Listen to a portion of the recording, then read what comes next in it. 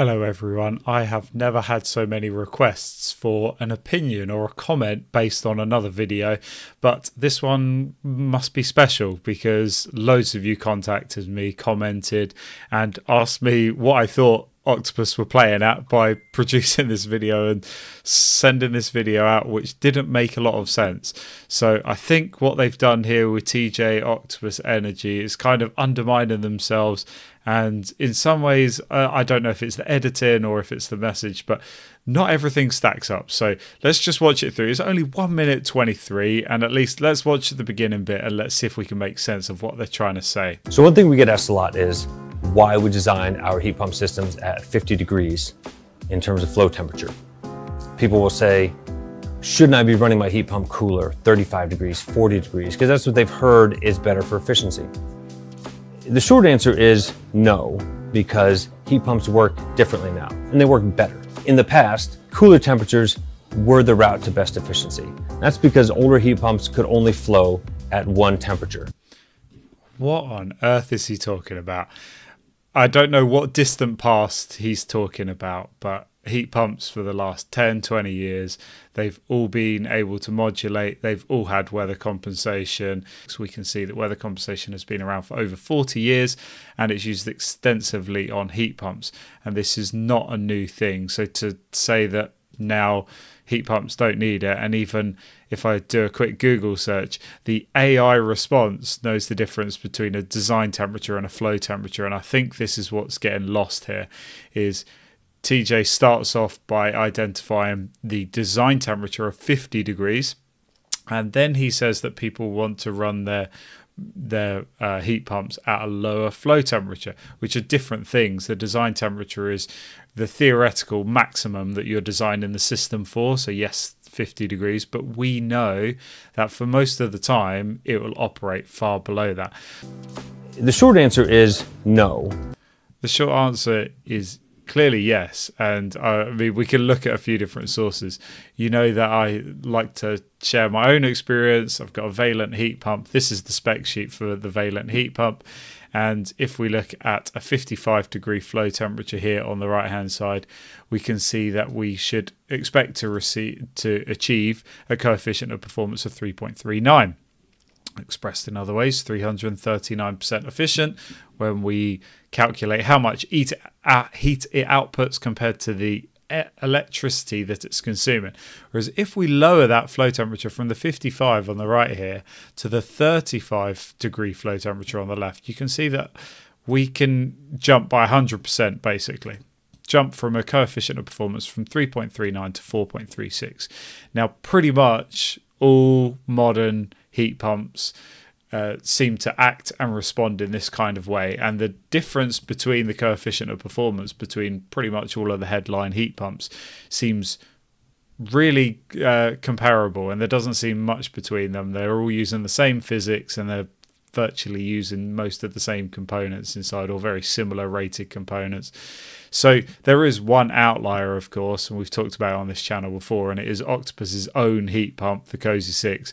And we can see at the 55 degree test, it does achieve 3.06, which we know from a previous video is perfectly in line with its direct competitor, the 5 kilowatt Arotherm Plus. And we can see that at 3.06 over here, 55 degree flow, and the same for the Cozy 6, 3.06. But then once we get down to the 35 degree flow temperature, sorry, I'm not doing very well with my screen capture today, that only jumps up to 3.98. So it still is a considerable jump, but we see that the same equivalent Vaillant one, it jumps up to 4.48, so it is more efficient. We've talked about how Octopus can maybe make up the difference in smart tariffs and the way that they control the system. But anyway, this doesn't seem to make much sense. So let's go on in the video and let's see if it makes a bit more sense as we go in. So fixed flow temperatures, no heat pumps do that. It's not something to worry about. That's because older heat pumps could only flow at one temperature. Now, heat pumps can vary the temperature of your flow. And the way we use that is with something called a weather compensation curve, which I happen to have right here. Well, this is helpful. this shows roughly the weather compensation curve, and we already understand that on this channel. You probably wouldn't be here if you don't already know that. I think for the best explanations, the great place to start is look at the HeatGeek website. So when we say a 50-degree flow temp, what we really mean is that's the maximum temperature you would see. As long as you have weather compensation enabled on your heat pump, you're actually getting all this great efficiency of the variable temperature throughout the season. So one thing we get asked. Whoa, okay. The end of the video is great. The way he explains the weather compensation curve, brilliant, 2 thumbs up. The way that he then summarizes that 50 degrees is your maximum, and as long as you've got weather compensation enabled, then most of the time you'll be operating in a much lower temperature range, getting much better efficiency from your heat pump. What is being missed here is that people at the beginning are not asking about the flow temperature. They're asking about the design temperature, 35 degrees, 40 degrees. So what's missing in this? Oh, sorry, TJ, that's not a great moment to pause at. What's missing in the discussion is really that Octopus Energy, they designed their systems at 50 degrees.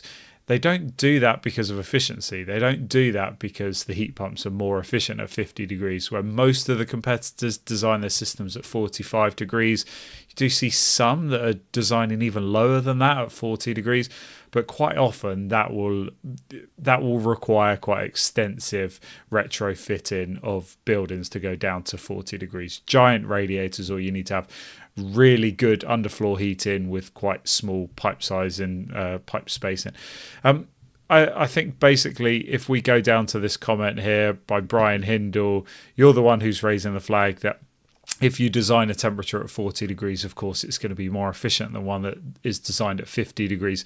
It doesn't really matter. Both of them are going to have weather compensation enabled, and they're going to be working efficiently and mostly working in lower flow temperatures. But Octopus Energy, in their response there, is saying that much of the information about heat pumps is outdated. I don't know if this goes back to a previous video. I talked about high temperature heat pumps and that they're a marketing gimmick, and the Octopus are trying to distance themselves from heat pump horror stories of the past. I'm not sure, but anyway, this video, it goes on to say that ultimately the main reason that they don't design to that flow temperature is because they're trying to keep the cost down, and they are trying to make a simple, straightforward installation, which is fine. But Octopus Energy, you should just hold your hands up and say our systems are not the absolute best systems in terms of efficiency, generally speaking. There's nothing wrong with that, because I believe Octopus Energy, over the whole life cycle of the heat pump and the heating system, I believe Octopus Energy probably are the cheapest. They'll cost a little bit more to run, but up front their costs are so much lower than the competition in most cases, that even a really well run, efficient heat pump, you'll never really claw back those additional savings by going for a heat pump that's 2 or 3 times more expensive than Octopus Energy one. So anyway, I think that's kind of what they're owning up to and identifying in the comments, and the comments is great. But the beginning of the video, and I don't know if they've just done it for kind of clickbait and to draw people in or what, I'm not sure. Designing your heat pump at a higher flow temperature, a design temperature, your peak temperature, it's never going to be more efficient than a low one. Lower temperatures are always the way to heat pump efficiency, and it doesn't really matter what Octopus try to say. I don't know if it's marketing or whatnot. I've waffled on for too long. Thank you for watching this video. Remember to like and comment and subscribe to the channel, and I'm putting out loads of this content all the time. Thank you for watching, and thank you to you who sent me this video. Let me know in the comments if you're one of those people who raised the flag. Farewell for now.